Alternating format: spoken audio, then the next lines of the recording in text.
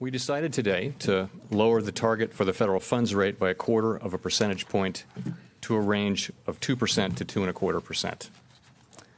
The outlook for the U.S. economy remains favorable, and this action is designed to support that outlook.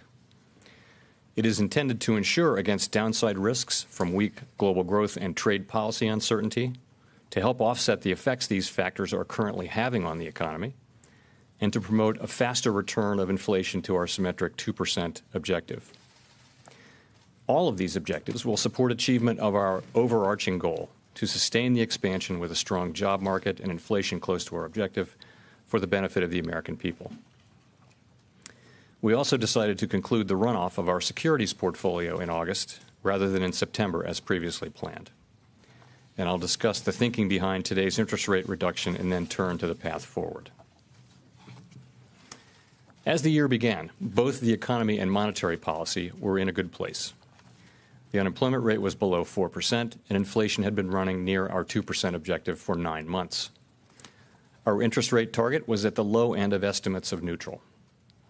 Over the first half of the year, the economy grew at a healthy pace, and job gains pushed unemployment to near a half-century low. Wages have been rising, particularly for lower-paying jobs. People who live and work in low- and middle-income communities tell us that many who have struggled to find work are now getting opportunities to add new and better chapters to their lives. This underscores for us the importance of sustaining the expansion so that the strong job market reaches more of those left behind. Through the course of the year, weak global growth, trade policy uncertainty, and muted inflation have prompted the FOMC to adjust its assessment of the appropriate path of interest rates. The committee moved from expecting rate increases this year to a patient stance about any changes, and then to today's action. The median committee participants' assessments of the neutral rate of interest and the longer-run normal rate of unemployment have also declined this year, reinforcing the case for a somewhat lower path for our policy rate. These changes in the anticipated path of interest rates have eased financial conditions and have supported the economy. At our June meeting, many committee participants saw that the case for lowering the federal funds rate had strengthened, but the committee wanted to get a better sense of the overall direction of events. Since then, we've seen both positive and negative developments. Job growth was strong in June, and looking through month-to-month fluctuations, the data point to continued strength. We expect job growth to be slower than last year, but above what we believe is required to hold the unemployment rate steady. GDP growth in the second quarter came in close to expectations. Consumption, supported by rising incomes and high household confidence, is the main engine driving the economy forward.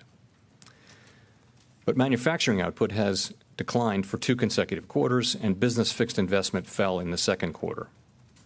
Foreign growth has disappointed, particularly in manufacturing and notably in the euro area and China. In response to this weakness, many central banks around the world are increasing policy accommodation or contemplating doing so. After simmering early in the year, trade policy tensions nearly boiled over in May and June, but now appear to have returned to a simmer. Looking through this variability, our business contacts tell us that the ongoing uncertainty is making some companies more cautious about their capital spending. The domestic inflation shortfall has continued. Core inflation, which excludes food and energy prices and is a better gauge of future developments than is total inflation, has run at 1.6% over the past 12 months. We continue to expect that inflation will return over time to 2%. But domestic inflation pressures remain muted, and global disinflationary pressures persist. Wages are rising, but not at a pace that would put much upward pressure on inflation. We're mindful that inflation's return to 2% may be further delayed, and that continued below-target inflation could lead to a worrisome and difficult-to-reverse downward slide in longer-term expectations.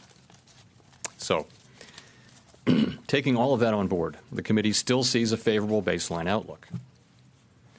Over the year, however, incoming information on global growth, trade policy uncertainty, and muted inflation have led the committee to gradually lower its assessments of the path of policy interest rate that would best support that outlook. Today, we judge that those factors warrant the policy adjustment I described.